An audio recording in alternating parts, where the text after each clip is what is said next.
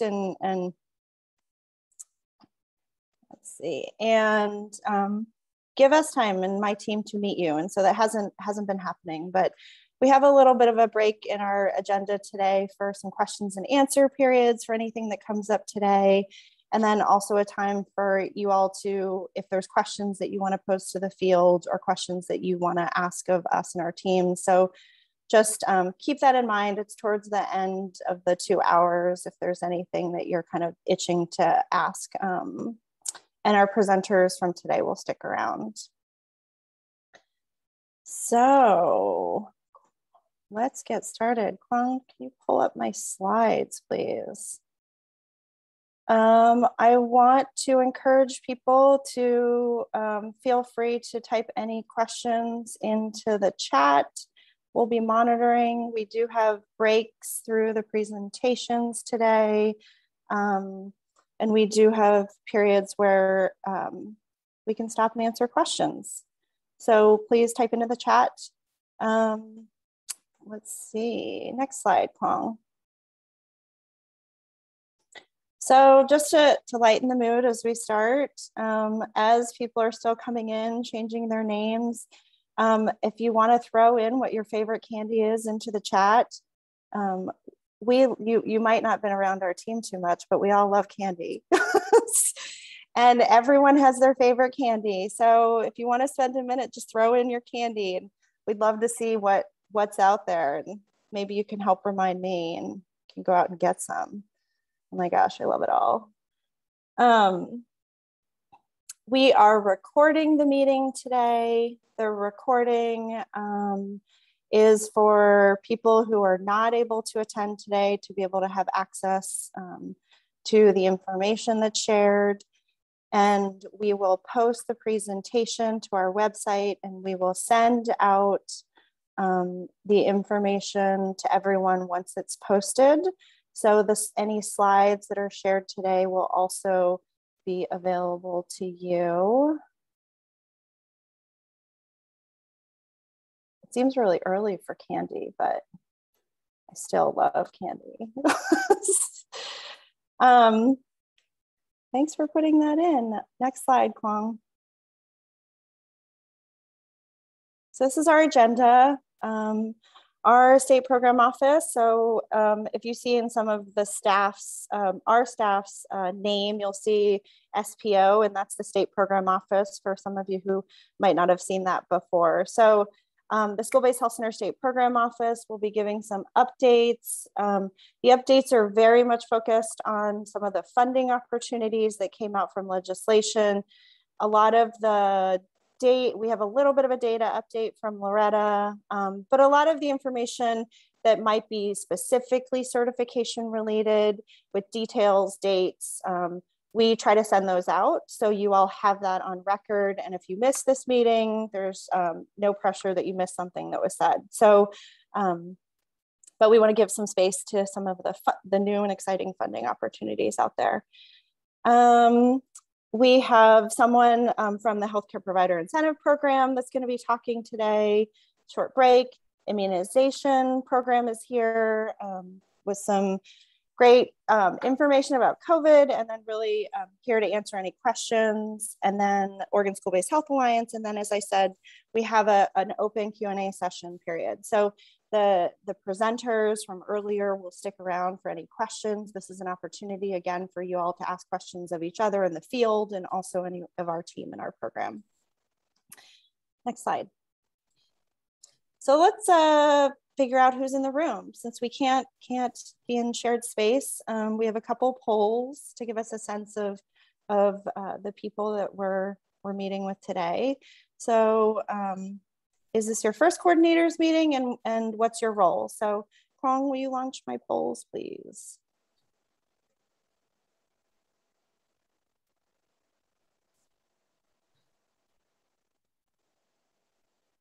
Okay, is this your first School-Based Health Center coordinators meeting?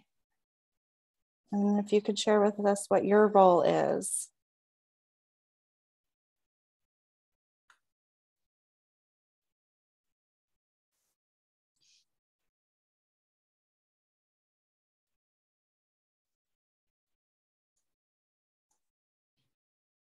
And then Kwang, can you share some results?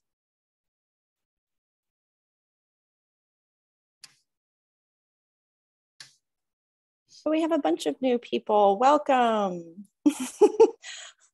Sorry we can't be together and meet you in person. And then we have a lot of familiar faces, which is really great too.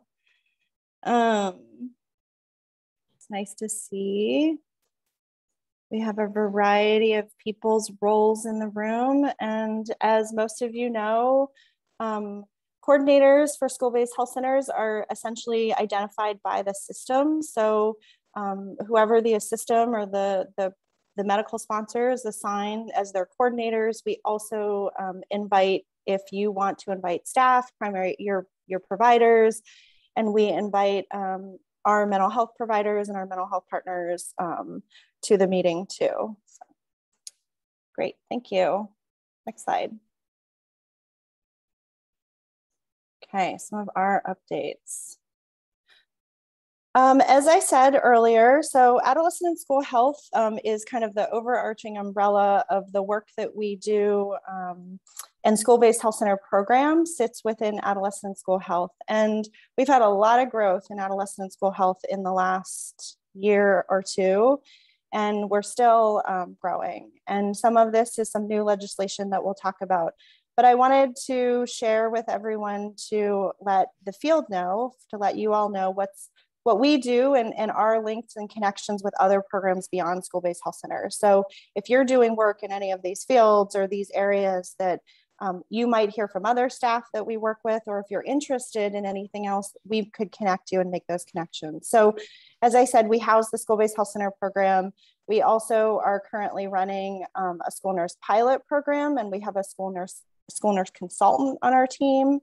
I'll talk a little bit more about the school health service planning grants that came out of the House Bill 2591. We have a youth sexual health program. We do some policy and assessment work. And as many of you know, we support, and our team supports a lot of the student health survey data, which was previously the Oregon Healthy Teen Survey. The House Bill 2591 also is, there's funding that came out for mobile and telehealth programming. And then we have received some funding for some COVID school-based recovery work. So a lot of this work overlaps with school-based health centers, and just want you to be aware of what's housed in our unit. Next slide, Kwang. So our team structure has changed a little bit with all the growth, and I wanted to show you our little org chart because we love org charts. And if you look at it, I've highlighted the staff that you probably are familiar with that represent the school-based health center program. And we have a couple new people that are not exactly new to some of you that are returning to the program. So Melanie, who is on today, Melanie Potter is our school health program specialist, and she will be supporting the school health services planning grants and technical assistance and support to the field. Kate O'Donnell will be returning to the program as the school-based health center health systems team lead. She starts in November 1st. So many of you are probably very familiar with Kate. She was in the role in temporarily helping us out during my transition. And Kate will be returning into that position permanently. So we're really excited. Yay, I miss Kate too. So excited. So our team is building out, and some of you also may recognize Melanie's name. She used to be with the program as admin support, and so very familiar with school-based health center and the model. And obviously Kate's been with the program, and so excited to have people returning and building out our team and support for everyone. Next slide. Okay, so as promised, I'm going to dive into some of the funding opportunities that came out of House Bill 2591. So last session, 2591 passed in the long session, and that bill includes 3 essential programs, funding for 3 essential programs. So there are grants for school health service planning grants. Those are 10 grants to school districts or ESDs for needs assessment activities to support either a school nursing model or a school-based health center model. There's funding for mobile school-linked health centers. That's up to 3 grants for school districts, similarly, or ESDs to support planning and operations for a mobile health center. And then the telehealth pilot project is 3 grants to certified school-based health centers to participate in a pilot project. And I'll go into a little more detail for each of these. Next slide. Oh, Melanie's going to go into some detail. Yeah, thanks, Rosalind. Hi, everybody. So as Rosalind was saying, through House Bill 2591, we'll have school health services planning grants for up to 10 new grantees. Like last biennium, grantees will go through a phase 1, doing a needs assessment, and phase 2, they'll choose to either move forward with opening an SBHC or pursuing the school nursing model. Each grantee is eligible for up to $90,000 for the entire biennium grant period. And we're super close to getting the request for grant proposals out, really hoping, honestly, within the next couple of days. Proposals will be due in mid-December. It says tentatively, but I don't see that date changing. So right now it's December 17th. And just a reminder, proposals need to be submitted technically by a school district or ESD, but we definitely encourage folks to collaborate with their schools to partner on submitting proposals. Also, we're going to be hosting 2 information calls, and I believe these are for all of the HB 2591 funding opportunities. I don't anticipate these dates will be changing either. The first one is next Wednesday, the 27th from 9:30 to 10, and the second one is Thursday, November 18th from 1 to 1:30, and the call-in information, we'll be hosting those on Teams, and the call-in information will be available in the request for grant proposal documents. Thanks. Okay, a little bit about the mobile school-linked health centers. So the funding states that we will put out grants for 3 school districts or ESD to implement a mobile school-linked health center for the biennium. And the legislation currently reads that they must provide primary care services, they can provide other services, and they must be on or near school grounds, and you have licensed or certified healthcare providers that are part of the model. The funds can be used for planning, technical assistance, or operations. So, and the funds are up to $90,000 per grantee, and roughly the funding period would be, or the grant period would be January to June. Anyone who's done a mobile probably recognizes that $90,000 is not very much money and to buy a mobile unit. And so I do think there's probably a sense that you would have to either have available or other funding in order to be able to support the purchase of a mobile clinic. But the idea is during this funding period that you could use this time period to be planning and providing assistance to build on an existing model. There's a lot of flexibility in what this funding can be used on. The proposals do, again, have to come from the school district or the ESD. There is nothing in the legislation that actually requires any sort of link or connection to a school-based health center. So it can be outside of the school-based health center system. But I want everyone to just be aware that this is a funding opportunity that's out there. In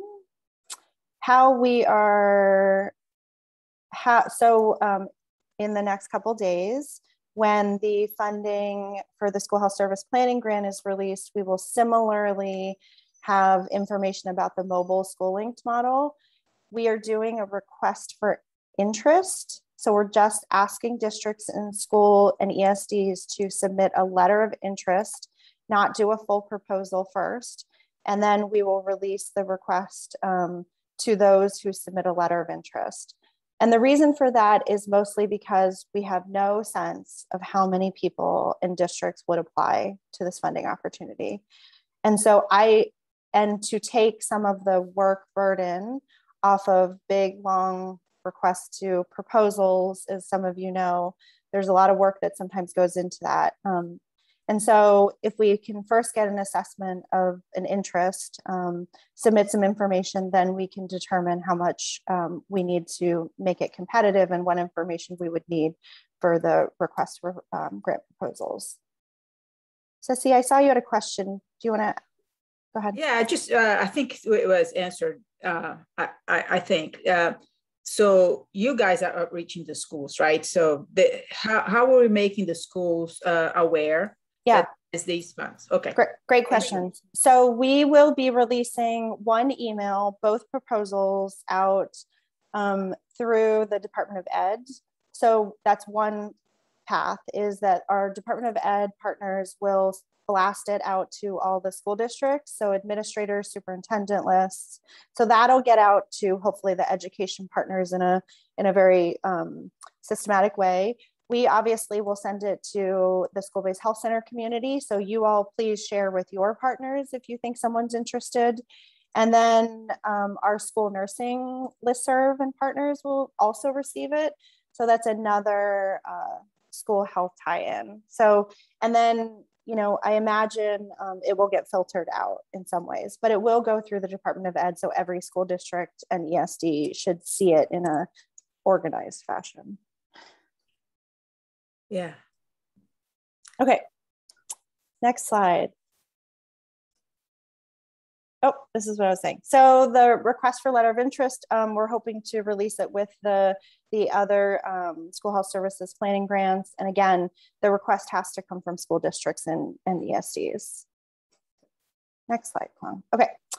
The School Link pilot program. So hopefully some of you have seen the email that has gone out already to the coordinators list and administrators list for letters of interest for the telehealth pilot program.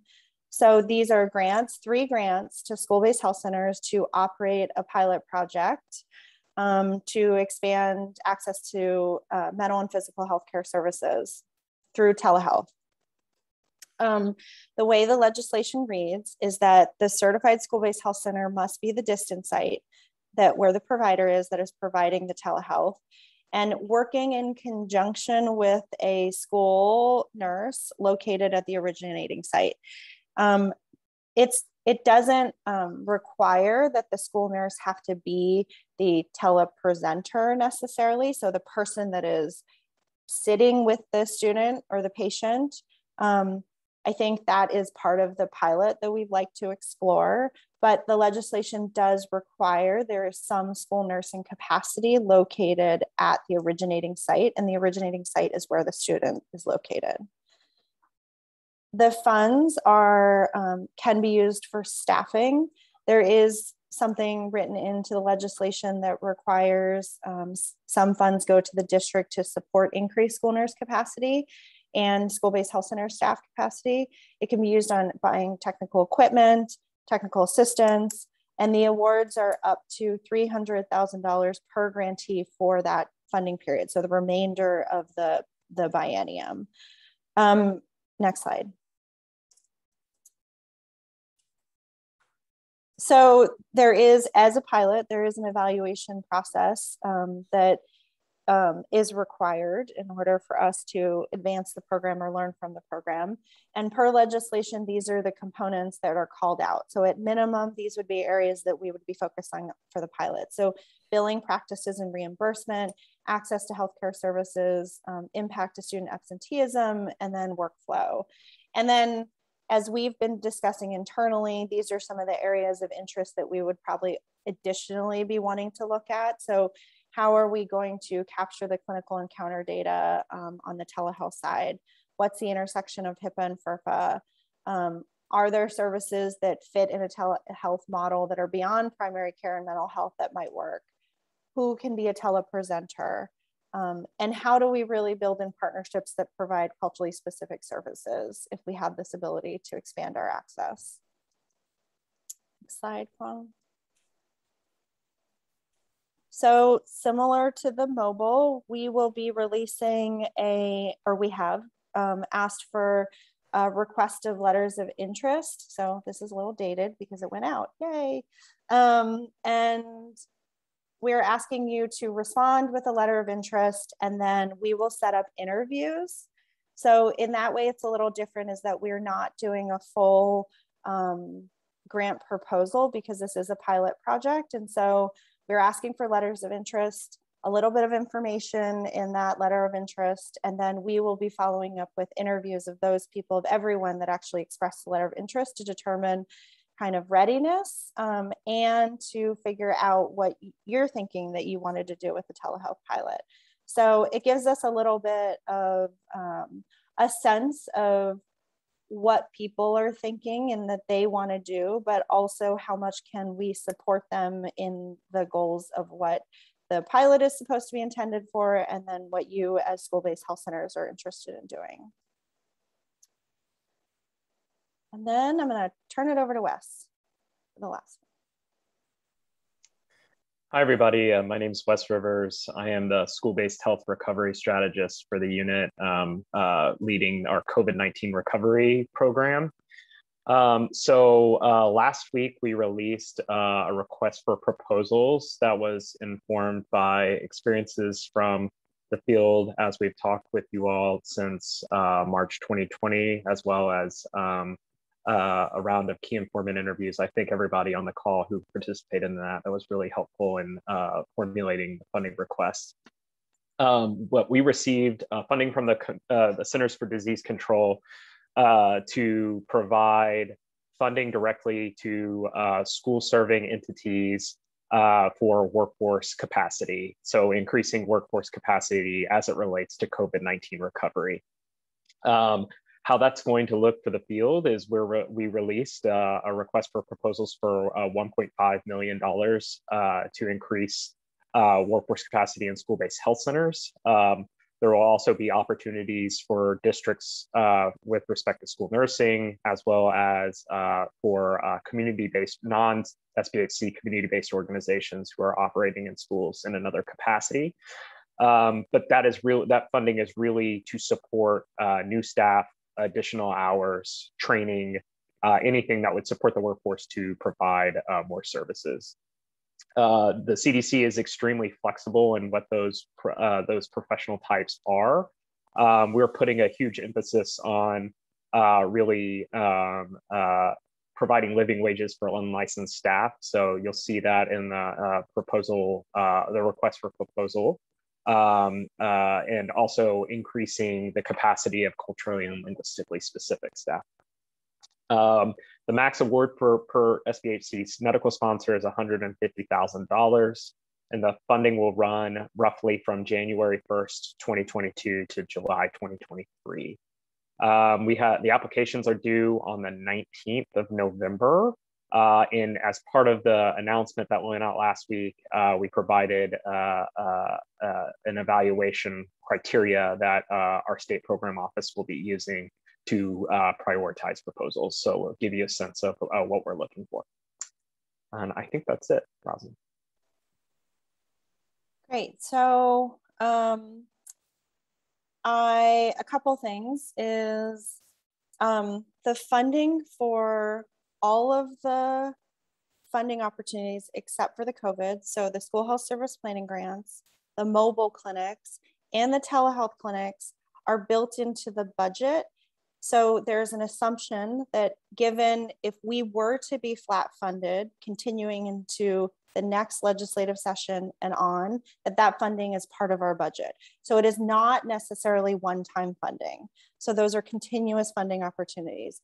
And as the models, the school health service planning grants, if anyone's been part of a planning process before, you know that the idea is that you come into the funding formula and that funding supports you coming into the funding formula. And for the mobile and the telehealth, I think particularly the telehealth pilot, I think we would figure out the first 2 years and whether the funding would need to be adjusted going into the next 2 years and what the pilot would be showing and bringing. So The COVID money is essentially a one-time funding opportunity. So that funding, as Wes said, ends June 30th, 2023. It is a CDC grant, and there is no intention at this point of that money going beyond that timeline. So I have this slide. I appreciate everyone's patience, and we have a very slow contract process happening. So before I open it up to questions on any of the funding opportunities, I just want people to hear, and out of full transparency, is that our contracts office is very busy and really focusing on getting out COVID-related contracts.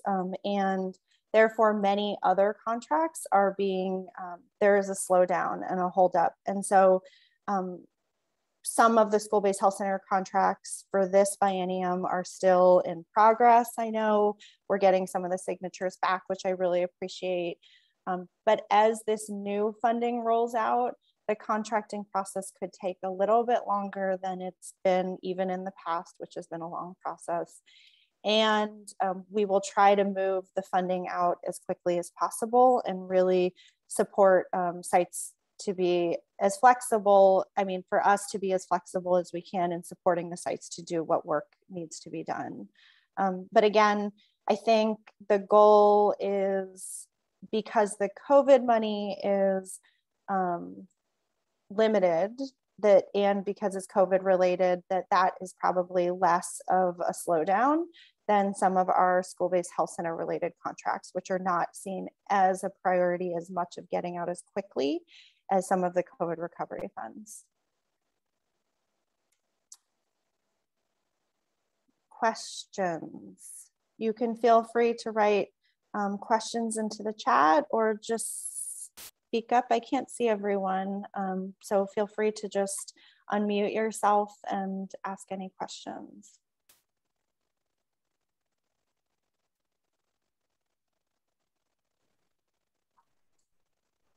I have a question, Rosalind, and I don't know if this is the right question for this group, but the way that this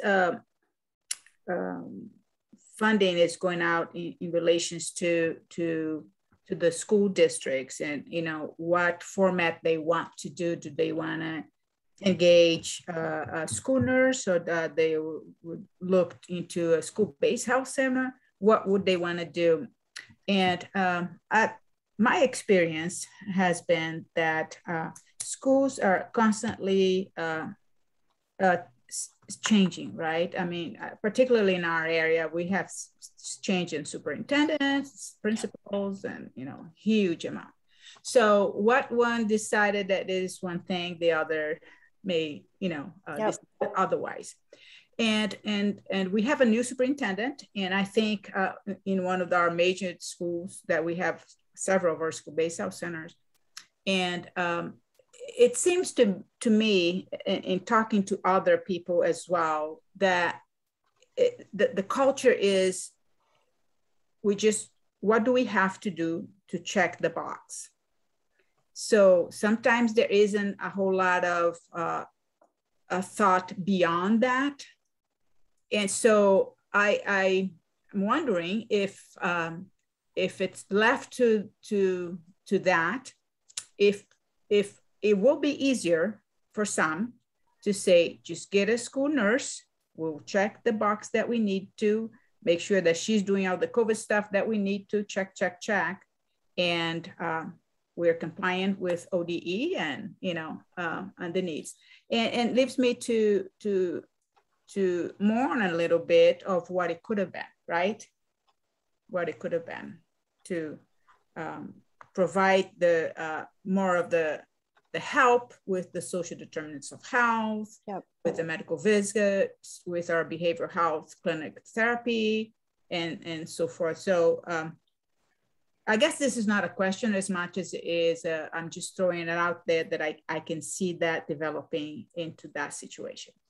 Yes, I really appreciate that comment. And I think even prior to COVID, in a planning process, we knew that school administrative turnover impacts very much the planning ability for you all partners to be able to support the processes. And we've had those experiences even prior to COVID. And so I totally get that. And I appreciate your comment. I think I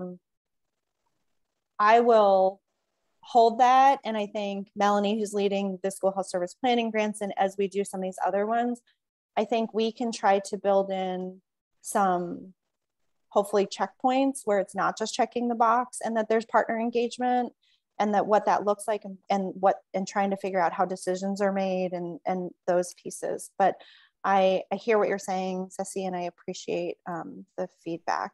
It's hard for the school. It's been hard for all the schools, right? Yeah. Whole thing. So whatever is easier for them to move things along, that's what I talk about, the check the box thing. Yeah. Because there is that temptation. Yeah. Honestly. Yep. And it's hard for, I'd say, this funding has been very challenging even for us to figure out how to get the funding out, because as you know, we are tasked with getting this funding out, right? We have this funding available, and the legislation requires that it show up in a certain way, yet we know everyone is tapped out. And so how do we make sure that we are creating opportunities for people who are able to take the opportunities, but at the same time, support ones that maybe not this minute could do it, but maybe be in a space somewhere else. So all these things keep swirling through our head. I just want to clarify that the telehealth bill actually comes from a school-based health center. So the telehealth grants and the COVID recovery grants are school-based health center specific. We need school-based health centers to respond to those. So it's, and I think Loretta, there. Sorry. No, that's right. I just want to clarify that. So Yeah. the mobile and the school health service planning grants are the district DSD grants. The telehealth and the COVID are the school-based health center specific ones. It's confusing. It's confusing.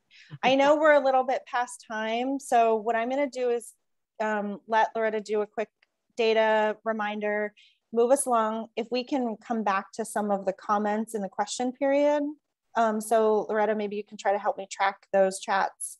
And then when we get to the Q&A period, we can circle back to the questions. Yeah, yep, Great. For sure. So next slide. Long.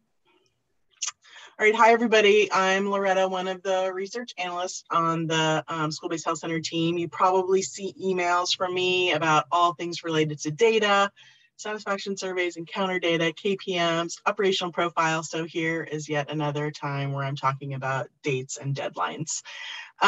So we pushed out the operational profile updates to December 1st. Typically those are due October 1st, trying to, we know what everybody's going through, and it's a crazy time. So sites must go into the operational profile and update all of the tabs in the database. I'm not going to read through all of these things because I would just be reading these bullet points. It's standard things that have to be updated every year. Before the pandemic, I would do a 90-minute operational profile training webinar, but everybody finding time to do that, it's not ideal. So I'm actually going to do a couple of short videos based on the topic area of the operational profile updates for new folks in particular, to go in and watch those videos. And again, I'm going to make them short so you don't have to watch a really long presentation. I have yet to record those, but my plan is for them to be posted on our website early November. Obviously, we'll send out an email announcement about that. We do have a new operational profile manual posted on our website. It's posted several places on the website, including the data requirements page, certification tab, and that will also be sent out. I've got a abbreviated operational profile manual just for financial entries as well, since not always the coordinators fill that out. So those will be going out, and always feel free to reach out to our program if you have any questions through our SBHC program email or directly to me. So I talked really fast. If you have questions, you can ask them later in the longer question period. Okay, Kwong, I'm done. Or feel free to enter them into the chat, and Yeah. we can also respond in the chat box. I am gonna turn it over to Joe Sullivan. Are you there, Joe? I can't see anyone, so I'm just hoping you're there. Yes, I am. Yay, welcome. I'll turn it over to you. All right, perfect. Thank you guys so much for giving me a few minutes of your time today. I know that it looks like we're a little bit behind schedule. I might be able to cut a couple minutes off of my presentation to help out with that. But I'll try not to rush anything so that you guys get all of kind of the pertinent information here. So first and foremost, my name is Joe Sullivan. I'm the Healthcare Provider Incentives Coordinator inside the Clinical Supports Integration and Workforce Unit.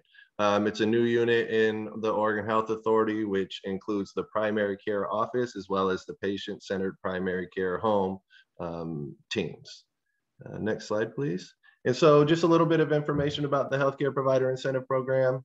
You can hit the next slide. So the Healthcare Provider Incentive Program, as a kind of a quick summation of what it is it was initiated in 2017 by the Oregon legislature. It combined several disparate plans happening at different locations underneath one umbrella at the Oregon Health Authority and created the Healthcare Provider Incentive Fund. It is overseen by the Oregon Health Policy Board and directed by the Policy Board, and consists of 5 primary incentive buckets that are aimed at increasing the supply and retention of the healthcare workforce in targeted communities.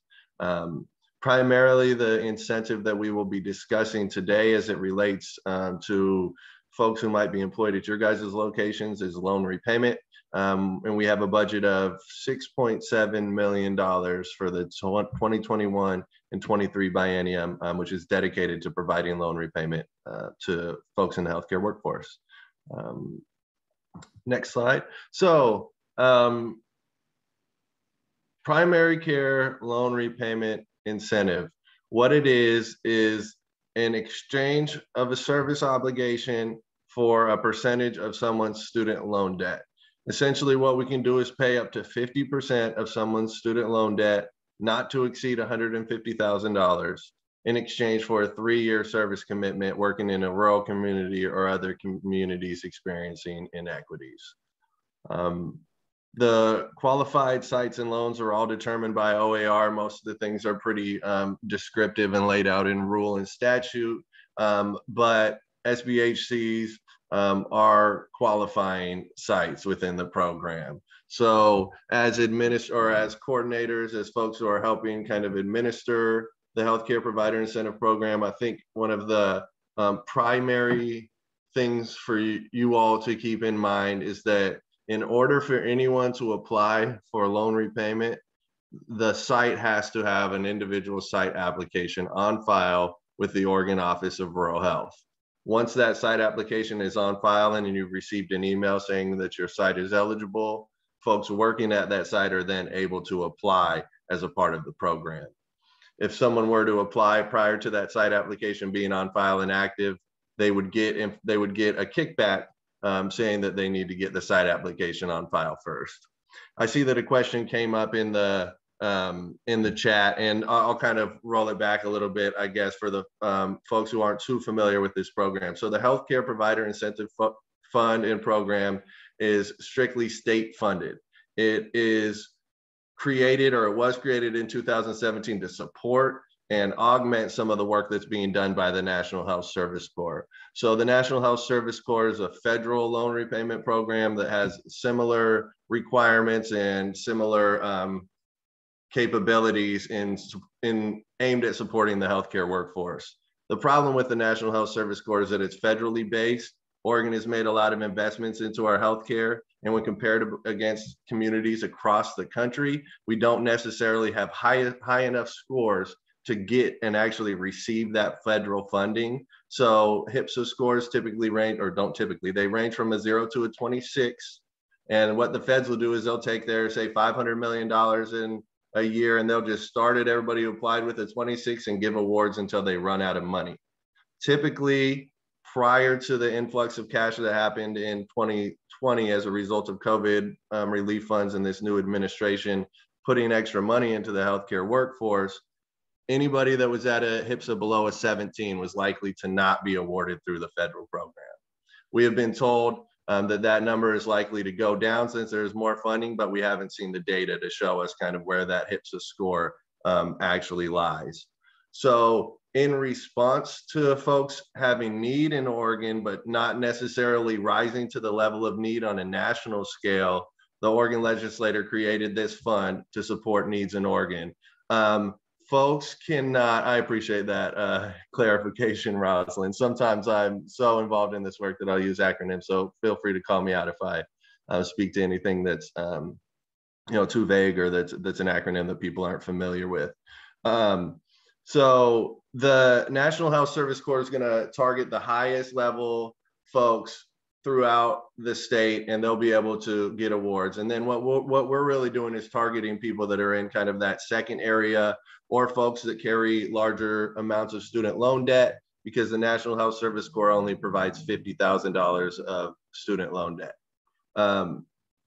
For those of you that work in areas or clinics that are competitive for the National Health Service Corps, I will say that providers who carry less than $100,000 in student loan debt will benefit more from the federal program, because their service obligation is only 2 years, and it is not based upon a percentage of their student loan debt. So if someone had $100,000, or let's say $80,000, I would only give them 40 for 3 years, where if they had 80 and they went to the National Health Service Corps, they would get the same 50, and it would only be for 2 years, because they don't have a consideration of what your student loan debt actually is. I saw a question below about participating in 2 programs. The rules for both programs, federal and state, are that you cannot be engaging in 2 service commitments at the same time, which means that you cannot participate in the National Health Service Corps at the same time that you're participating in a state program. I do want to clarify that the kind of caveat to that is that providers are allowed to participate in PSLF, so the Public Service Loan Forgiveness, which is the 120 consecutive or qualifying payments, and they'll forgive the rest of the student loans. That is allowed to happen because there is no service obligation tied to that. And if someone doesn't complete their 10 years, they will not be required to pay back any funds. So that's kind of the differentiation there. We want to make sure that nobody else is participating in an agreement where they have funds to repay if they don't fulfill a certain service obligation. We accept applications every day of the year. So anytime that you guys wanted to turn in a site application, anytime that a clinician wanted to turn in an application, they would be able to submit it. What we do is we have rolling quarterly cycles. So if one closes tomorrow, a provider who turned in an application tomorrow would just be considered in what we would look at as the next cycle. So folks will start on quarterly start dates of 1/1, 4/1, 7/1, and 10/1. So there's really going to be kind of like a no wrong door. If someone comes to us and turns in an application, we're not going to say, you didn't make it in this cycle, wait till next year. We're just going to take that, process the application, and consider it for, if it was 4/1, for example, we would just then say, okay, now you're in the 7/1 start date batch.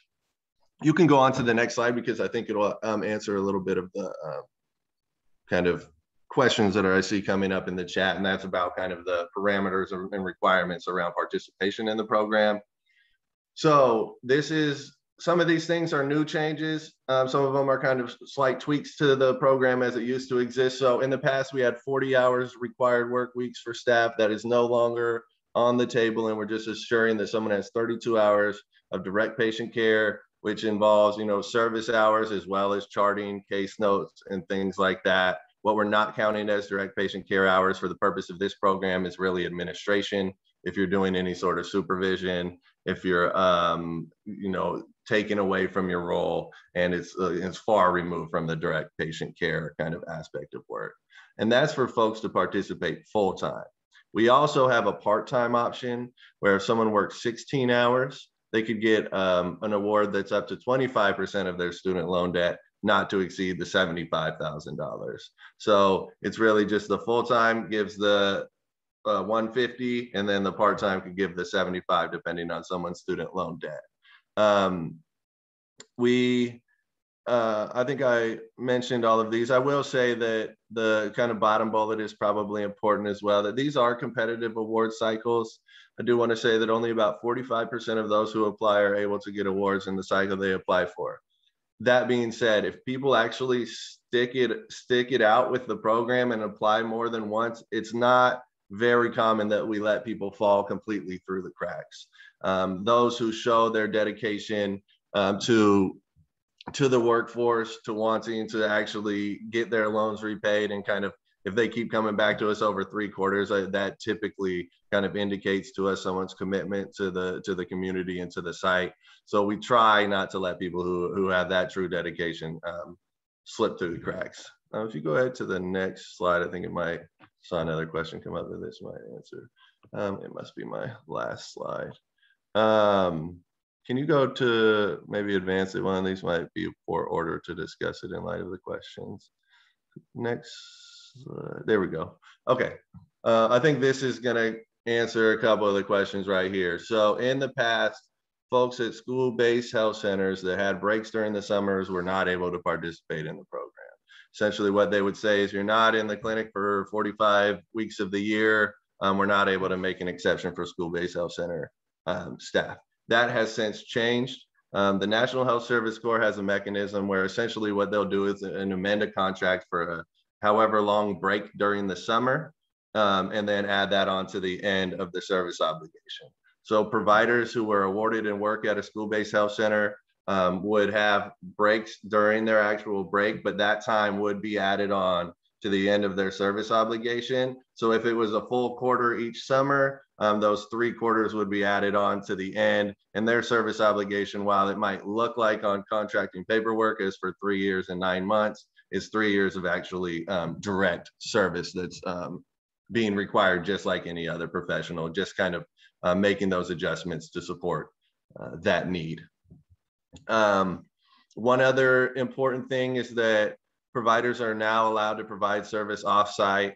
If people are providing telehealth services, if they're working remotely, if say they have to meet someone in a community, if, I don't know exactly how the makeup of every site looks, but if anybody has to leave the brick and mortar, in the past, those hours would not have counted. We have made the adjustments to support people kind of meeting the needs of the community, meeting people where they're at, and being able to be responsive of the actual needs of the folks who you guys are providing care to. One of the other main constraints that we removed, as I mentioned earlier, was the requirement for the 40-hour work week.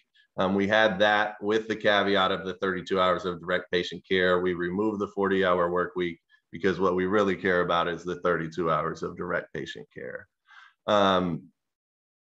And one other thing that has been unclear in the past and that I just want to make sure that I illuminate is that SBHCs in urban areas experiencing inequities are now certifiable as sites. We have HPSA exceptions that could be granted due to the population served. So if you're in an area that has a high needs population, that you're a specific cultural, ethnic, language need population that's being served at your site, we can make exceptions to not being in a health professional shortage area based on that need. So all applications are still going to go through the Oregon Office of Rural Health, and I like to make this call out just so folks understand. Clinicians will likely ask if they're not in a rural area, I'm not going to be able to get awarded, I'm not rural, and that is strictly because they process applications, they administer the program for the state because that's who our contractual agreement is with, not because we only have an investment in rurality. Could you go back one more slide?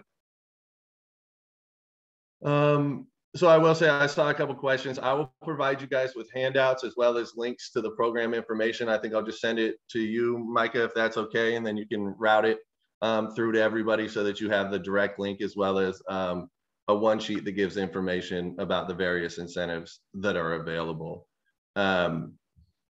One thing that I do want to call out, because I know that you guys have behavioral health staff at some of your different SBHCs, and how that staffing has looked has probably changes from site to site. And I know in the past has prevented some folks from being able to participate in our programs, and the SBHCs advocates have told me that we needed some adjustments to the program to be able to support. So that's kind of in light of, that was what we responded with the changes that I just shared. And then also through advocacy of the behavioral health, in the behavioral health realm, we have developed a new behavioral health loan repayment program that hasn't existed in any way, shape, or form previously. What this did is it expanded the program to support folks who are not licensed or who are pre-licensed and that can qualify as QMHAs, QMHPs. And then we also are including inpatient, day treatment, community-based, and hospital settings. All of these providers had historically faced barriers or rules, parameters that were keeping them out of participation in this program that have since been taken away. What we're really trying to do is create an opportunity for those who have the ability to provide care and participate in these programs, get the financial relief from their student loans, to have the stability to maintain their profession if that's what they choose, or to get some help paying their loans if they would like to continue along a career pipeline and maybe decide to go get their master's or licensure down the road. This is really aimed at targeting, yeah, so I see a question down in the chat. Federal loan repayment does not cover QMHAs. No, it does not. And it does not even cover QMHPs who are working towards licensure. So the federal program is strictly for those who have a license in hand. And we're able to support folks kind of on that pathway. Really what this is aimed at is diversifying the workforce, creating a pathway and pipeline and opportunity for folks that are representative of rural communities, communities of color who speak a second language, to actually be able to provide the care that they want to provide, and then you know, really create those opportunities for future education if that's what people choose and what people would like to do. So far, we've had 2 application cycles for this behavioral health loan repayment program. And I will say that this program is even more competitive than the traditional loan repayment program. We've awarded, now we had 1 more cycle since I created this PowerPoint a couple of days ago, and now it's at 67 behavioral health professionals that we've awarded for just over $2 million. We have had an unprecedented number of applicants in each of these cycles.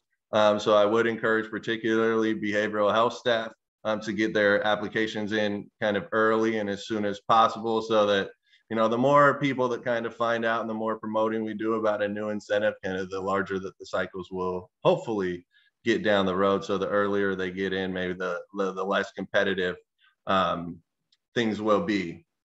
All of that kind of said in light of the fact that I don't know how familiar everyone on this call is with the different policy changes that have happened or the bills that have passed, but legislature in the last session passed House Bill 2949, which is a sweeping behavioral health workforce bill. It provides over $80 million in incentives for behavioral health professionals.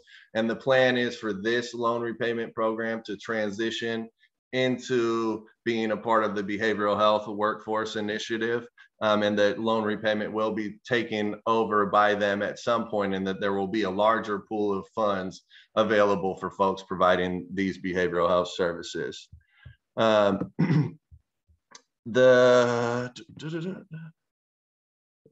is the next app deadline for this quarter? Let me go look it up real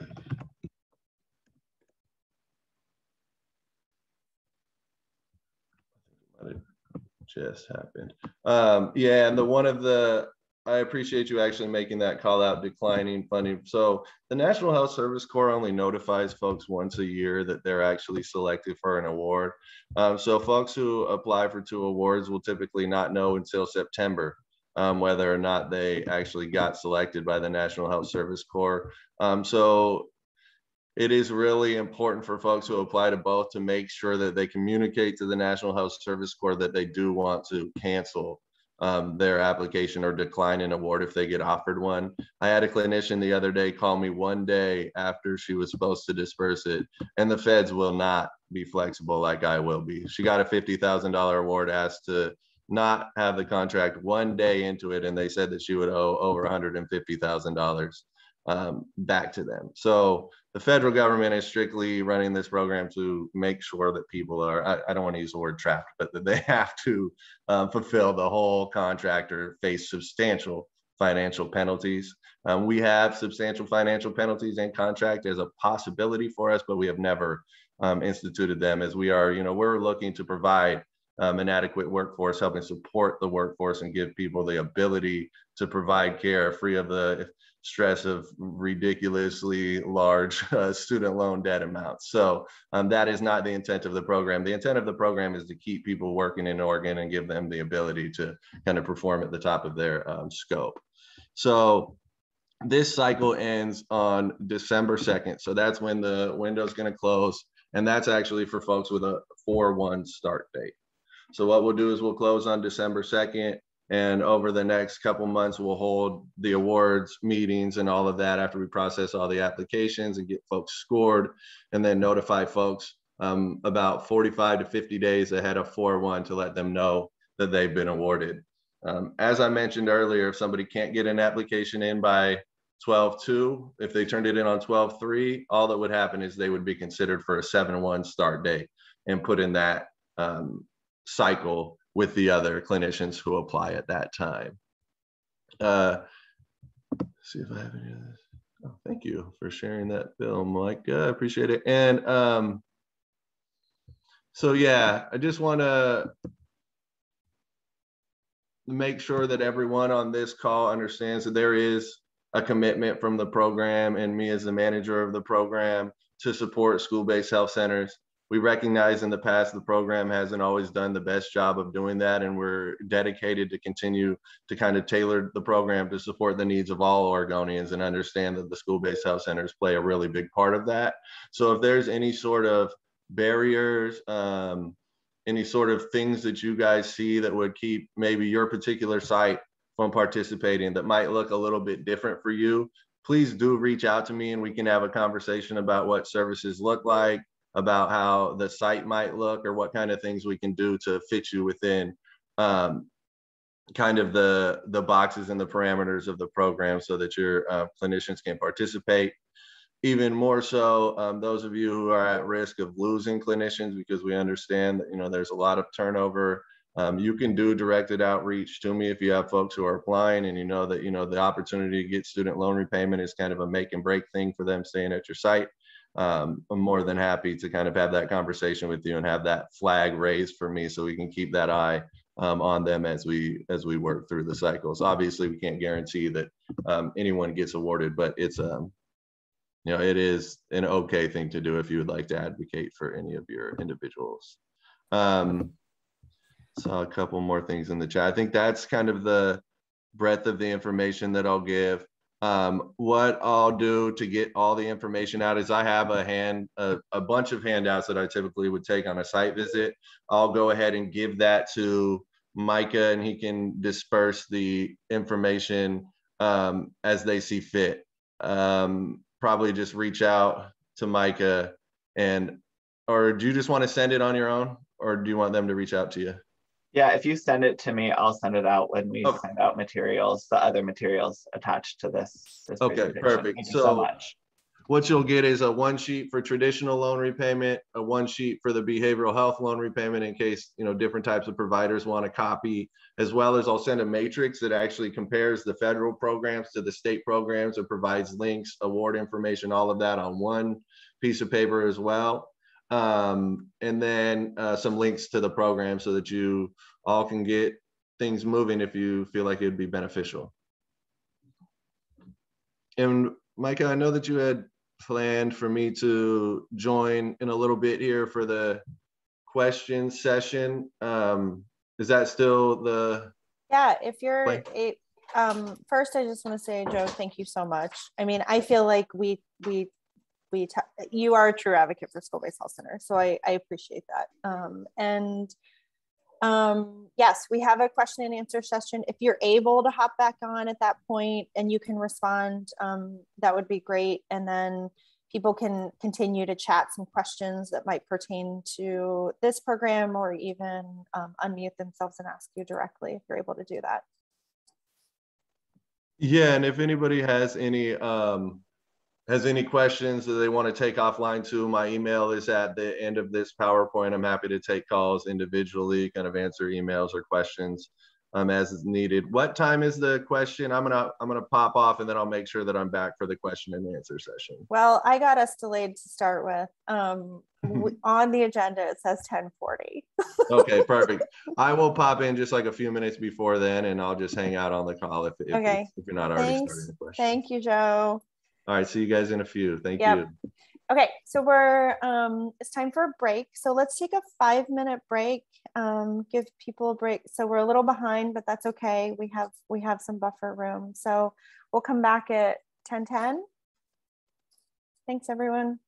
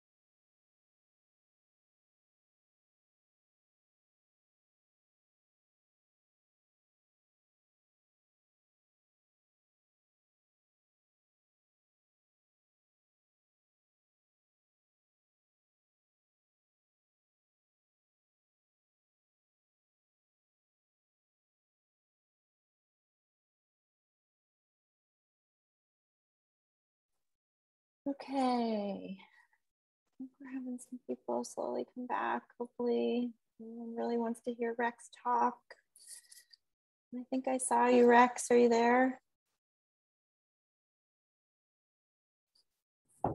I am here. Yay. Okay.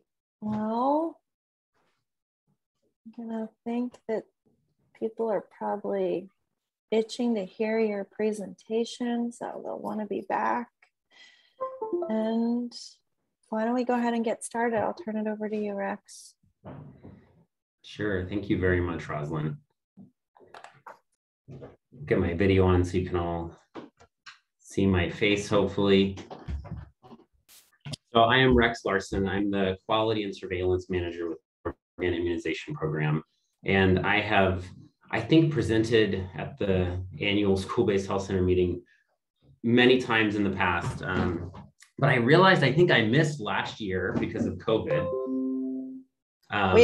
We didn't have the same blowout meetings like we always typically do. So I thought it was just me that missed it, but I think the whole world missed last year. And unfortunately, a lot of what I have to talk about today is also COVID. So I know that it's a topic everyone's heard a lot about. And I'll help to throw in some non-COVID things, but that's going to be a big part of what I talk about. Next slide. So I'm going to give just kind of a brief update on where we are statewide with COVID vaccination. I'm going to talk a bit about the pending approval for COVID vaccines for ages 5 to 12, and then hopefully talk about the impact of COVID-19 on routine immunizations. And then I have kind of two questions I'd like all the school-based health center coordinators to ponder as well. And then you guys will have some time to ask me questions. Next slide. So to start just with a COVID-19 vaccination update, I'm sure many of you know this, vaccinations in Oregon have really plateaued. So we're not nearly at the speed of vaccination we were in the spring. 65% or so of the state has been vaccinated, and that's all ages. And we have seen a significant uptick. It doesn't look that significant on this chart, but the rate of vaccination did increase a fair bit with Delta. Next slide. So I think that we saw a lot of people start to realize that, the hot vax summer had been canceled and that there was still a lot of work left to do. In particular, younger ages saw an increase in vaccination uptake with sort of the media coverage around Delta. So you can see that the 12 to 17-year-old age group, which I know is a really key group for school-based health centers, did see some uptake over the summer. That group right now is about 62.1% vaccinated. So it's not exceptionally high, but it is pretty high given that those kids are sort of back in school now and that we have more opportunity to reach them now than we did over the summer when we saw that uptake. And so I guess just as we start talking about the 5 to 12 vaccination rollout and particularly vaccination in these other groups that are served by school-based health centers, I'd like all of you to kind of think about what you're doing for COVID vaccination in your school-based health center, what ability you have to participate in COVID vaccination with the school district or with the local public health authority, and what plans you're making to sort of communicate with students and parents as well. Next slide. So I think just to launch into pediatric planning, just to kind of give an introduction into really what is going to be the next couple of months for the immunization program, and probably the next couple of months for the focus of the state in many ways. As you all know, there's a vaccine on the horizon, Pfizer vaccine for 5 to 12-year-olds being licensed. To give you an idea of the scope of it, just to kind of do an overview of by the numbers, we have about 330,000 5 to 12-year-olds in Oregon. It's about 1.2% of the population nationally. And CDC is allocating initially about 120,000 doses of vaccine to Oregon.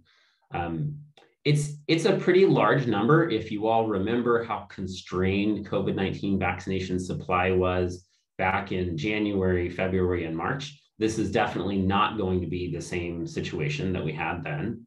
And the rollout is going to look pretty different this time as well. So back then, we did not have very many vaccination providers that were really ready to provide COVID vaccine. Now we have more than 1,000 providers that are expected to vaccinate 5 to 12-year-olds in Oregon. So that means we're going to have a lot less mass vaccination activity, a lot more primary care vaccination. 75% of Oregon school-based health centers are enrolled as COVID-19 providers. And so hopefully we'll have a lot of school-based health centers that vaccinate as well. We know, though, that we will be in sort of a moderately constrained supply situation for a while. So obviously, nobody is going to get enough vaccine right off the bat to vaccinate all of their children that want it. I think kind of the double-edged sword, good news and bad news, is that not everybody intends to vaccinate their children right away. So even amongst people who got the vaccine, people still have a lot of questions. There's a lot of opportunity to educate and communicate about childhood vaccinations. A Kaiser Family Foundation poll of parents of 5 to 11-year-olds found that about a third of folks wanted to vaccinate their children right away. About a third were wait and see. And then about a third was only if required or definitely not. So there's a lot of education opportunity, and hopefully school-based health centers can play a role in that as well. We know that communicating with parents of 5 to 11-year-olds is definitely something that school districts and school-based health centers do quite often. And we're going to have to do a lot of work, probably not, in the next month, as we'll be focused on vaccinating those kids who are in that vaccinate their child right away group, but probably in the coming months, there'll be a lot of education and communication. Next slide. So where are we in the vaccine approval process? There are a lot of steps in approving any vaccine. So obviously Pfizer completed their pediatric trials and they submitted data to the FDA. And so the next step is that the FDA has an advisory committee, an independent advisory committee called VRBAC. That is the Vaccines and Related Biological Products Advisory Committee. They review that evidence and they make a recommendation. FDA reviews the evidence and the recommendation, and then FDA makes a recommendation to the federal government about licensure. In this case, it would be an emergency use authorization. So even though the Pfizer vaccine is authorized, is fully authorized, this is a new drug code and it's a new age group. And so this would be an emergency use authorization for this initial group. And then they pass it to the CDC, the Advisory Committee on Immunization Practices. They review and they make a recommendation, and then the CDC director makes a final federal recommendation. So it's sort of a 4-step process for those federal committees. That gets passed on to our local sort of Western States Scientific Review Work Group. That group typically just reviews to ensure that all the appropriate checks have happened, and then they can make local recommendations as well. And they pass that on to the governor, and the governor will make a final decision, and that will get passed to the Oregon Health System to implement. Next slide. So where are we actually in the timeline on that? We are about to get into that process. So at this point, Pfizer has already submitted their trial data, and there is a VRBAC meeting to discuss that particular issue on the 26th already scheduled. So we would probably expect the FDA emergency use authorization to come within a few days of that meeting. Sometimes it happens as early as the evening of that meeting. In this case, probably there'll be a little bit more time to review the full trial data. So by the 29th or so, we are actually in the process of pre-booking and placing orders right now. So doses are expected to begin to arrive on November 1st. And so just before, probably vaccinators will begin vaccinating. The Advisory Committee for Immunization Practices meeting is going to be the 2nd or the 3rd, and we would expect that CDC recommendation to come pretty closely after that. And the Western States Scientific Safety Review Work Group is probably going to issue a recommendation by the 3rd or the 4th. And so we would really expect sort of the window for when we start vaccinating in Oregon to be sometime between November 3rd and 7th. It really just depends how quickly things move through that federal process. And that means that sort of the next 2 weeks are really key planning time for figuring out how we want this to look at each practice level. So if you are vaccinating school-based health centers, sort of how do you intend to roll that out? Are you pre-scheduling appointments? All the sort of planning that needs to happen in advance of that day where we actually vaccinate. Next slide. A little bit about the vaccine. I'm not going to go into a lot of detail. The pediatric formulation is a different vaccine. So it's the same sort of formula, the same recipe, if you will. It is only 10 micrograms of mRNA though, rather than 30 micrograms. So a third of the adult dosage. It's pretty similar to the adult vaccine, but there are some real key differences. This one has different storage and handling characteristics, which is really beneficial, particularly when it comes to clinics like school-based health centers.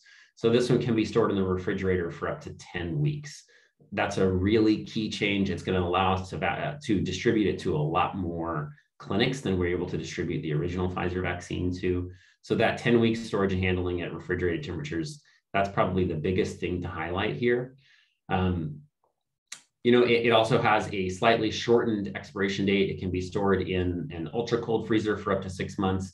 Initially, we really expect to be using the vaccine that we distribute within 3 weeks. So our current plan is to send clinics about a 3-week supply of vaccine. That way we can use up that initial 120,000 dose group and then start moving on to sort of routine weekly ordering with CDC. Next slide. I see a question in the chat. How long is the vial good once punctured?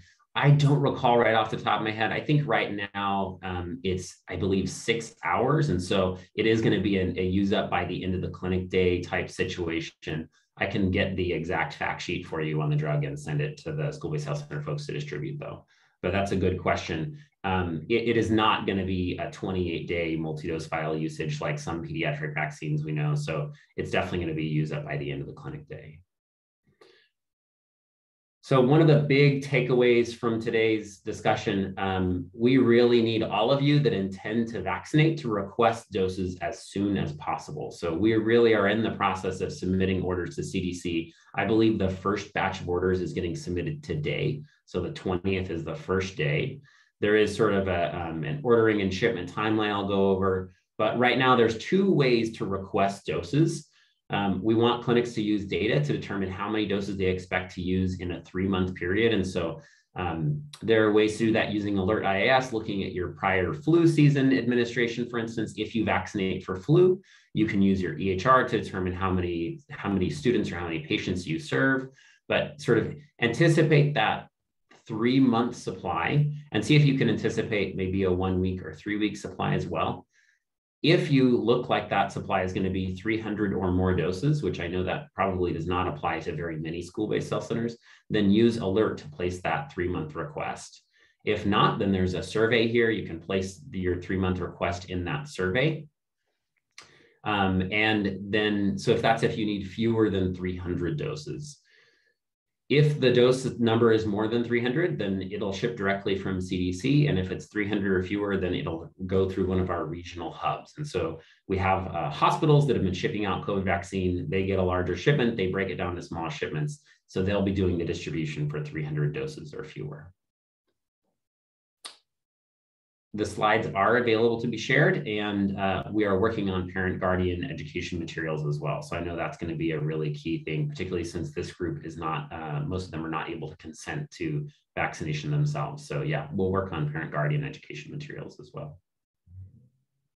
Next slide. So timelines for delivery, we're really working on placing those initial orders, and CDC has structured it in 3 different waves. So orders placed October 20th and 21st are expected for delivery November 1st and 2nd. October 22nd and 23rd expected for delivery November 3rd and 4th. And the 24th and 25th are expected for November 5th and 6th delivery. And so we really hope to have some vaccine to all vaccinating sites by November 6th. Though we do anticipate probably starting vaccination that week prior to 11/8, that week of 11/8 is going to be a really big administration kind of kickoff date for Oregon. It's the first full week that we'll be administering vaccines. So if it gets authorized fully over the weekend, we don't expect to give as many doses, Saturday and Sunday as sort of the beginning of the next week. And so the goal really is to get as much vaccine on site as possible before that sort of kickoff date of 11/8. As I said before, those shipments of 300 more doses, they'll be sent directly to providers. Less than 300 will be sent through those hospital hubs. And the vaccine will be stored in folks' refrigerators for 10 weeks. So I believe we worked with all the school-based health centers and the school-based health center program to make sure you all had sort of adequate storage and handling equipment. I think we still have some funding though to help with storage and handling equipment purchase needs, and I can send information if folks are interested for that. Next slide. So I guess one of the key questions I really want to talk about today is, what is your role in the 5 to 12-year-old vaccination rollout? I know that 3/4 of school-based health centers are signed up as pandemic providers. I know that there are a lot of issues with parents, and there's political issues surrounding this. So I don't want to sort of oversimplify it. It is a very complex issue, but I really want everybody to sort of think about what their role is in the coming weeks, how they can be part of the system, whether it's working with the school district. I know there are a lot of school located vaccine clinics that are not being run by school-based health centers. So how can you all be part of that? Or whether it's just distributing parent education materials. So even if you're not a vaccinator, when we roll those parent education materials out, how can you help to distribute those? Can you send kids who come into your clinic home with those materials so that parents get a chance to review those? So what role do you have planned already, and how could you maybe expand that role as a really trusted communicator to these parents and these kids? Next slide. So shifting track a little bit, you know, COVID has had a very significant impact on routine immunizations. And so we've been tracking that impact on routine immunizations since the beginning of the pandemic, basically. But I think that just to sort of frame it, there's been a reduction of more than 10,000 doses from 2019 to 2020 for critical immunizations. Vaccination rates across all ages have dropped significantly. And so I've included a link to a little Tableau visualization that sort of has a bunch of data for you to look at. And then I think over the next couple slides, I just want to talk about a couple of basic immunizations and that sort of demonstrate this trend. So next slide. So the first one, it may be hard to see this. This is adolescent Tdap administration numbers. And so you can see the difference in 2019 to 2020 and then 2019 to 2021. Basically, if you see those the blue, red, and green bars in the middle there, that's the number of doses that were given each month of Tdap to adolescents. And so you can see there was a significant drop off from 2019 to 2020. It really didn't rebound in early 2021. So we still had a lot of drop off. There have been a couple months, particularly as childhood immunizations, as schools reopened and these school required immunizations sort of rebounded a bit. So you can see in March and April, we saw a rebound of those adolescent immunizations, but still we're far below what we would hope to be based on our 2019 data. And so I think school-based health centers have a really big role in sort of catching those kids that slip through the cracks. Right now, primary care offices are obviously struggling to get kids in for well child appointments. And so I'm not sure if any of you have projects to do either reminder recall or other projects to sort of recommend immunizations as you bring kids in for standard care, particularly focused on these adolescent immunizations that many of you give. I can send some additional materials on how to run reminder recall in the IAS if it's helpful, but we really have to get these kids caught up. And not just sort of for school exclusion purposes, which I know many of you are really involved in school exclusion, but also because it's difficult, particularly with adolescents, to get them back in once they sort of miss those immunization opportunities. Next slide. Oh, just to talk a little bit about the adolescent immunizations, Tdap numbers are really indicative, and I use them because they're school required, but they also look very similar for HPV. So there's not a big difference between what happened with Tdap and what happened with HPV or other adolescent vaccines like meningococcal. So the Tdap really kind of just show the trend. This is really an issue where kids just had fewer visits. So the magnitude of the drop was less serious for non-sort of school required vaccines. You can see with this infant DTaP immunization metric, the drop was not as big as it was for the adolescent vaccines, but it was still significant. And it's had less rebound, I think, is another important thing. So 2021 is looking to be even behind 2020 as far as vaccines administered at this point. And there really isn't any sign of rebounding. We hope that as, you know, infant COVID vaccination begins, and as we see more COVID vaccines licensed, that people start to kind of take their kids back to the doctor, get more of those vaccines, but we're also running behind here. And I know school-based health centers don't have nearly the reach in this younger infant population, but some of you do serve these folks. And so just remember, as you see them, to look up immunization rates in the immunization records in the IAS and recommend vaccines whenever you can. Next slide. So I think this is the second key question I have.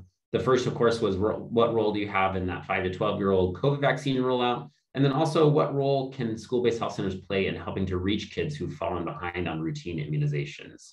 So we know that not all school-based health centers are a large routine immunization provider, but the kids that you do reach are really a critical population. They're kids that may not be reached through other mechanisms.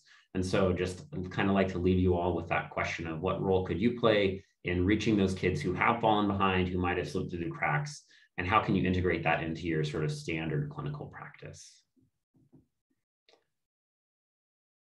That's it for me. Do we want to do questions now, or do you want me to stick around for the Q&A? Are you able to stick around, Rex? I am able to. Okay, that would be great. I just want to make sure we have time for the Oregon School-Based Health Alliance to present. So I'll just move us forward, and then I know our Q&A session will get cut down a little bit, but if people want to also put questions for Rex into the chat, he can monitor that as he's sticking around, and then we also have the Q&A session. So Maureen, I will turn it over to you. Hello, everyone. I'm Maureen from the Oregon School-Based Health Alliance. And if we go to the next slide, we're just going to dive right in here. Wanted to remind you of our team members, and then also note that there is a brand new team member, the amazing Pati Zavala, our youth programs manager. I don't know if you knew Ashley before, but she went on to pursue a master's in social work. So she's doing great things in other places. And these are our team members. So welcome to Patty. And I also want to mention that this year we've started what we're calling the OSBHA Youth Corps. And so we have 4 youth interns that are working with us who I didn't have any pictures of yet, but they're helping with a number of activities that we're working on. Next slide. I wanted to talk about national policy. If you remember a while back, we were able to get our national advocacy, which includes affiliates like ours and other states in our national organization. We're able to get $5 million for FQHC-sponsored SBHCs, which was a tiny foot in the door. Unfortunately, no Oregon SBHCs received those awards, but the advocacy has continued. And so right now there's a budget bill in the House that has $50 million for SBHCs. That's $25 million for FQHC-sponsored FQHCs and $25 million for non-FQHC-sponsored FQHCs. When I made this slide, we were still advocating for $100 million in Senate appropriations. What ended up happening is there's $60 million, so another split, 30 FQHC, 30 million non-FQHC. So what happens next is there's a reconciliation process, but the odds are pretty good that the number will be between 50 and 60 million. So they're pretty close, and that's a good deal. The issue is whether or not Congress will function. So I think even like the most seasoned lobbyists at this point don't know what's going to happen with Congress, but if they move forward and function, there will probably be more SBHC grants, and HRSA is wanting to prioritize those who applied last time. At least that's what they've said so far. And so if you applied last time, there's a pretty good shot that you might be able to get some of that federal funding. And if you didn't, there might be another chance. Again, when and how, I don't know. Next slide. As you know, I just wanted to do a review of the bills I presented in the last meeting, HB 2591 passed. So that's all of the stuff that everyone was talking about early in the meeting. The Trauma-Informed Schools Bill that the Oregon Hispanic Advocacy Commission picked up that we were supporting did not pass, unfortunately. But I did want to put out there that if you have wants or needs for the next upcoming session in February, to let us know. It's a short 1-month session. I think it's going to be focused on COVID relief and housing and things like that. So right now we're not planning to put a bill in, but if there's a need that is really coming up that is something you intensely need, please let us know. It's definitely not too late to be planning for that. And my email's right there, so you can just email me directly or call me or whatever. Next slide. We are planning our advocacy day again. That's one of the things that the youth interns are helping with. So we're planning it to be February 10th, and it will be virtual again like it was last year. We will do the advanced training videos like we did last year and work on scheduling meetings with your legislators. So if you could plan for that, if you're working with YACs this year, let them know. I think it was still fun, even though it was virtual last year. And in fact, some people from further reaches of the state were able to participate that never were before. So that was pretty cool. And Micaiah is going to be taking the lead on Advocacy Day. Next slide. We have some different opportunities coming up that I kind of crammed into one slide here. On October 28th, we will have a lunch and learn that last spring, we had a youth advocacy conference. It was kind of a caucus space where youth of color and LGBTQ youth were able to discuss some of their barriers to SBHC utilization, and they had some good things to say too. And so that will be presented by Micaiah on the 28th from 12 to 1. There is a very small sliding scale type fee, but youth and people of color can attend for free. And I just wanted to note that that fee is really helping to support some of the youth work that we do that is unfunded. So that's why that's there, but it's tiny. We'll also be doing an LGBTQ+ training for school health professionals broadly, and that will be available later this year, and we'll do it twice. And what that is going to focus on is how to better support LGBTQ+ youth, create safer spaces, and that will be part 1. And then there will be a part 2 that is about supporting youth and families with family acceptance and talking about confidentiality and HIPAA and FERPA and those things that go along with that. And we are partnering with GLSEN Oregon to do that training. And then we have some funding from the Night Cancer Institute to do HPV peer education. And we are already working with a few different schools, but we need one more volunteer, ideally in a rural location.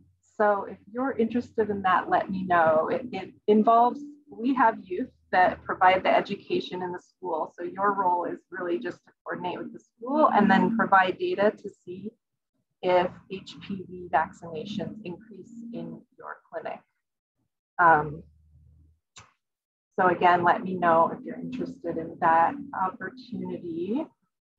And then last but not least, real quick, I put the registration, Jen just put it in there. Thank you, Jen, for the lunch and learn in the chat. So last but not least, we have some additional funding to increase your capacity for COVID-19 vaccination events.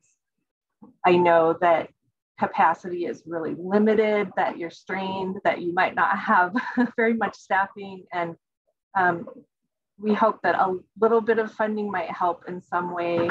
Last time the funding was just mini grants, like 2,500 up to 7,500, depending on if you were doing the event or if you just wanted funding for outreach, if you were partnering. And so we're hoping to get a little more information about what would be helpful this round. And I also want to mention a couple like partnership opportunities. If you don't have the capacity, Medical Teams International has been funded by Kaiser. This is all from Kaiser as well, all over the state. It's not just in the Kaiser footprint. They're going statewide with this. And they are able to set up and provide vaccine events. And so if you want to do an event, but it's too controversial at your school, for example, you don't want to hold it at the school, MTI can come and do it at a different location. And it won't necessarily be like the SBHC doing it, but there will be opportunities for events to happen. They set it up, they enter into alert, they, you know, count the people that are served. They can do all of that for you. So that is a way to increase your capacity. And if you're in the metro area, then we have potentially the same opportunity with Project Access Now.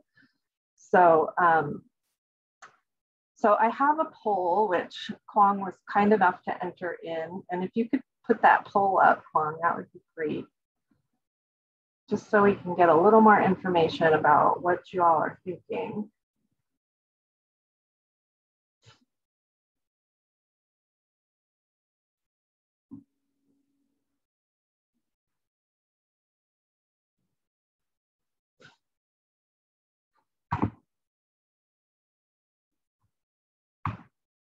Just give you a few minutes to answer those.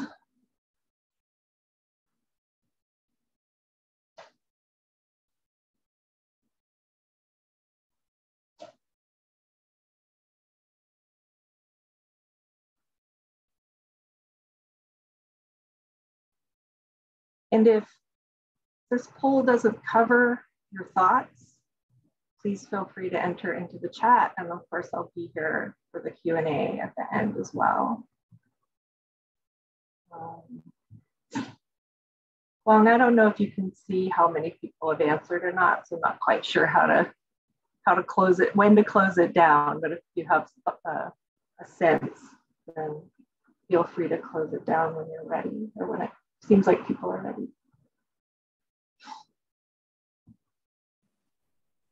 People are still answering. I'll give it like maybe 10 more seconds.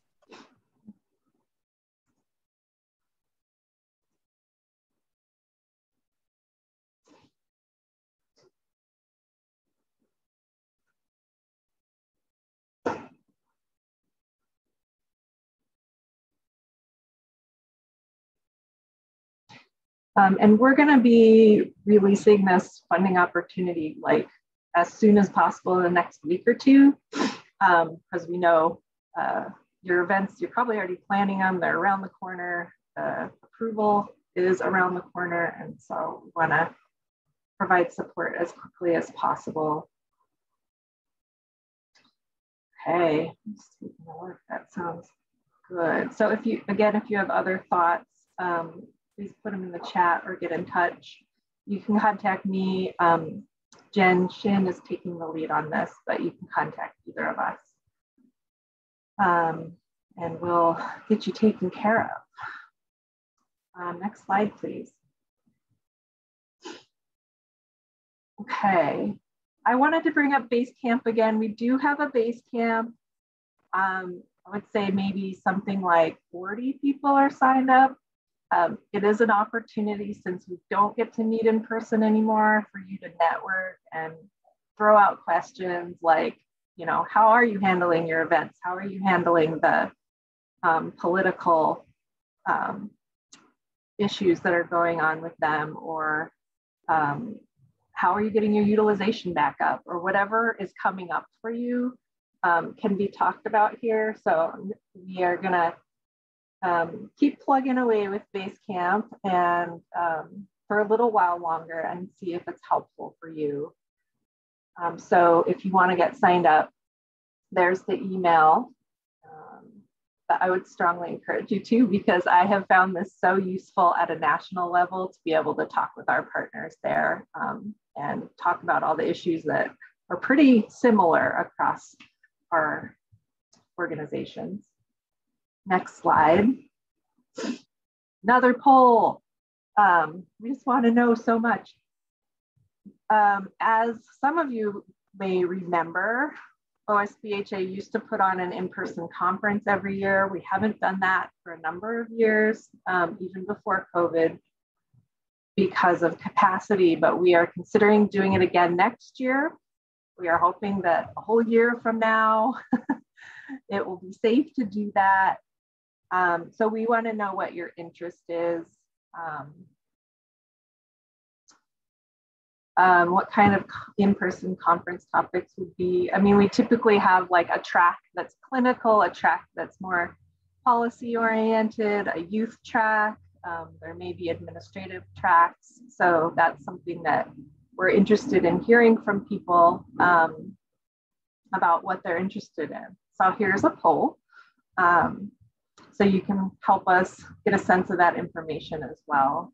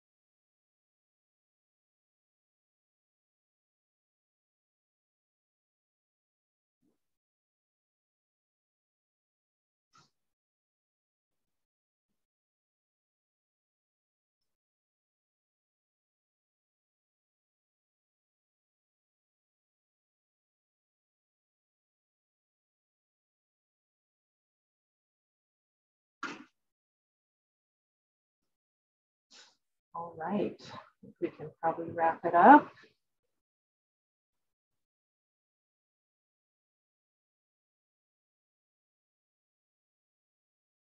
Okay. All right, thanks for providing that information. That's really helpful. It's looking like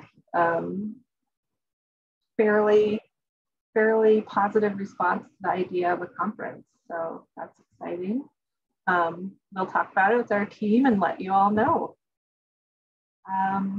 Next slide.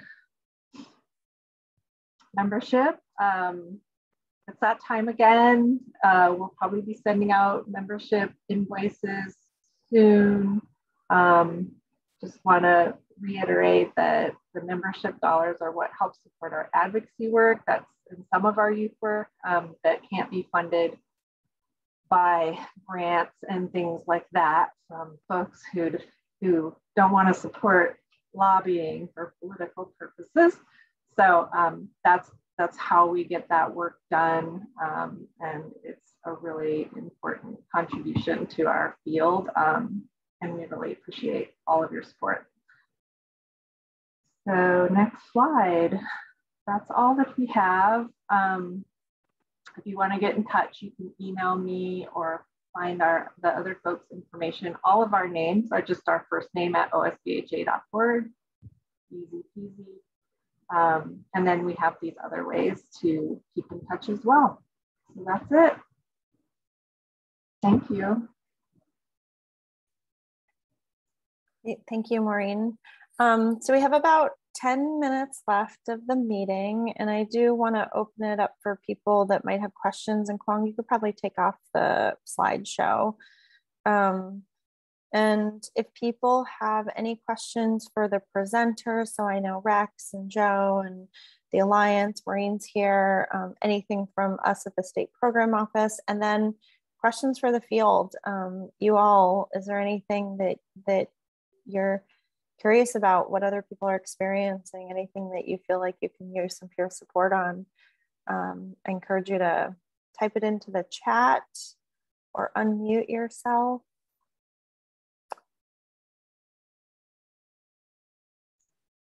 I do see a question in the chat. Maureen, what kind of in-person conference topics would there be? Yeah, that would be driven by you all. So we'll look at the poll answers and as far as the initial kind of scope, and then we often will either send out information or we pull together kind of a steering committee that helps us decide some of the topics. You know, everyone's really busy this year, so we would try to do something as efficiently as possible, but we try to mine that information from you.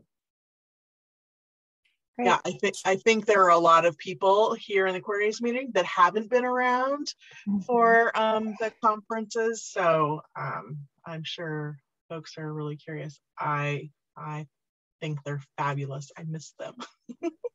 Me too. Me too. I think oh, go ahead. When are we to expect the satisfaction survey to come our way for this school year?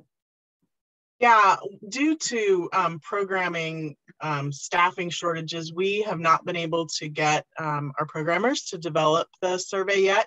So we're anticipating it'll be after the first of the year. We're hoping very soon, early January.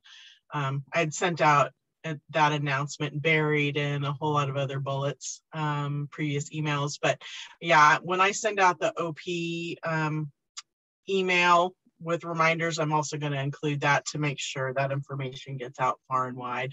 So sorry for the delay. We're doing the best that we can to get that out. Sure. And then will the numbers be the same then?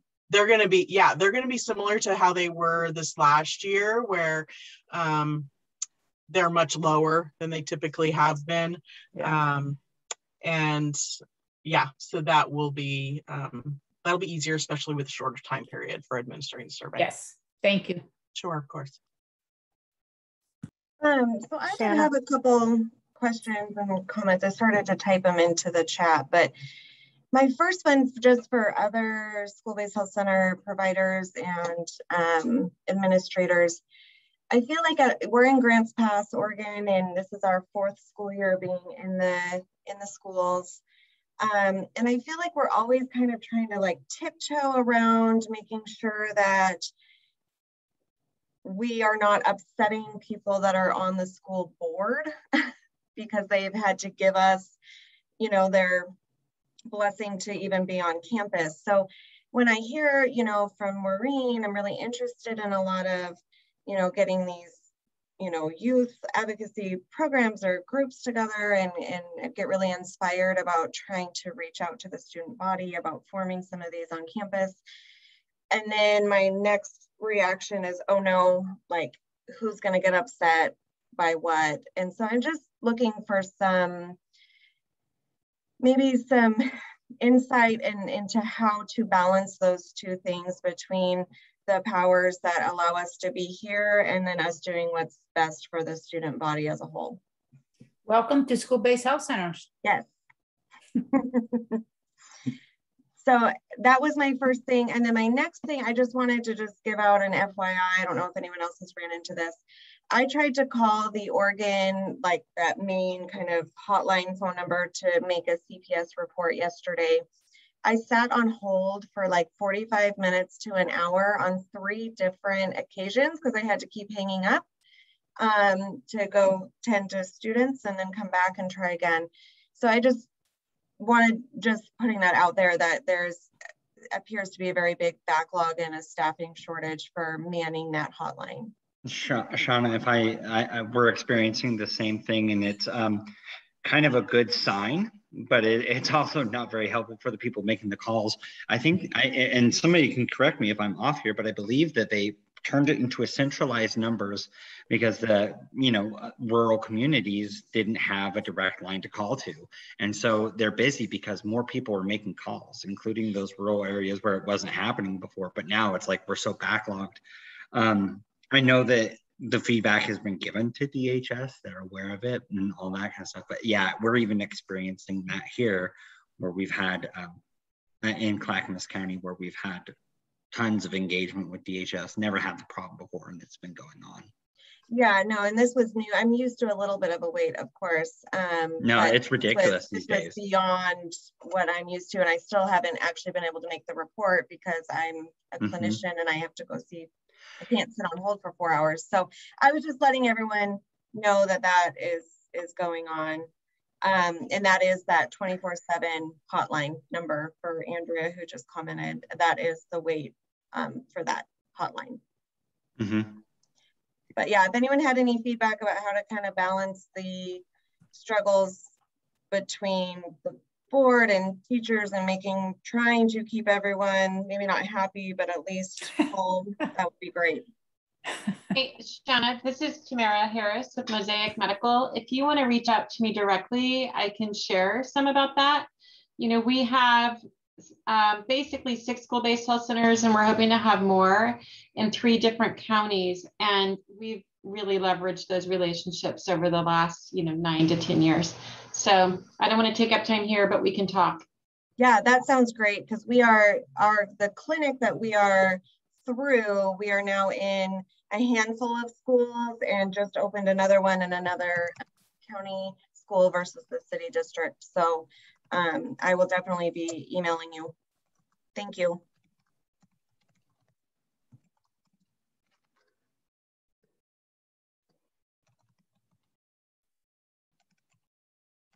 Such great information. And Lori, I think you wrote in the chat, you'd love to see a professional presentation by the state at a school board meeting.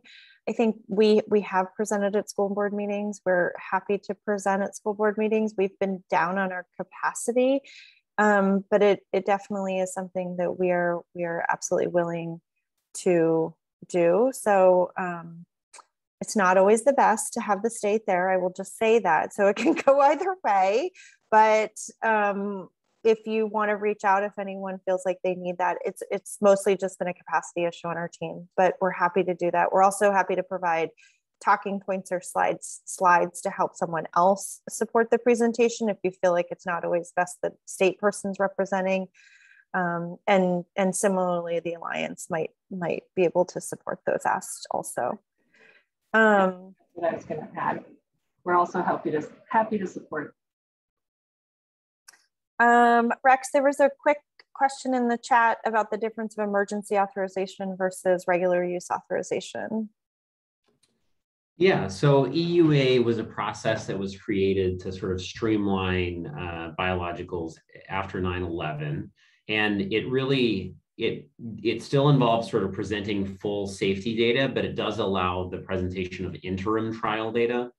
And so whenever they have a clinical trial for a drug, they basically in advance of the trial, they declare what their endpoints are and their follow-up time. And those follow-up times can stretch to be 6 months, 9 months, depending on the drug. With childhood vaccines, I think right now they're using a 6-month follow-up time. And so they have to sort of track all the participants in the trial for that full time. And so for EUA, they don't have to have completed all of the follow-up time. In particular with vaccines, they can complete sort of a truncated follow-up time that includes the vast majority of potential adverse reactions. And so they still have to go back and submit the rest of that trial data to get full authorization, but allows them to sort of bring that vaccine to the market, particularly with the continued risk of COVID. That's a really important thing because these trials can last for quite some time. So it just means that they've completed a full trial for that initial safety review, and then they still have some follow-up data to submit to FDA. And that's basically the biggest difference.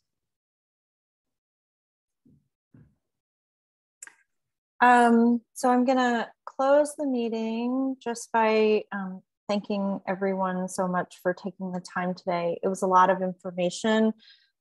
Please feel free to follow up with us to get contacted with the presenters, or contact the presenters themselves. Everyone shared information.